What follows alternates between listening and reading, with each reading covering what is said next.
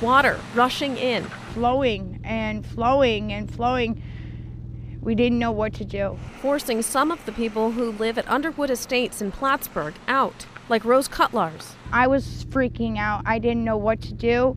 The backyard was almost overflowing into my house. Homes in this mobile home community are up against the Saranac River. We have a flooding issue due to an ice jam downstream from the park here, which they're working on trying to clear that ice jam, which will hopefully give some relief to the flooding issue that's going on here. Plattsburgh Police, Fire, and Clinton County Emergency Services are teaming up to try and break up this ice jam, hoping to do so fast before the water takes over. Everybody's kind of in a panic now because once it starts, there's no stopping it. Not everyone who lives here had to evacuate as of Monday afternoon. This is all I have, you know? Me and my girls live here.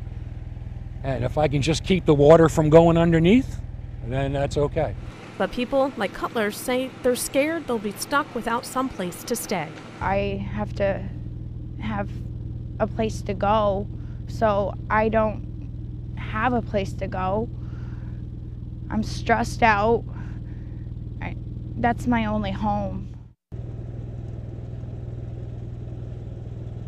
So again, not everyone who lives in this mobile park community are being forced to evacuate. There is a section of them that have been told that they must evacuate. I talked to the fire chief just a couple of minutes ago, and he told me that they're going to be sure to notify folks as soon as they can come back home, when they can, but just exactly how that message is going to go out is not finalized just yet. But again, there's lots of questions. If you have any, please let us know. We'll try to get those answered for you as soon as possible. In Plattsburgh, Leanne Denier, NBC5 News.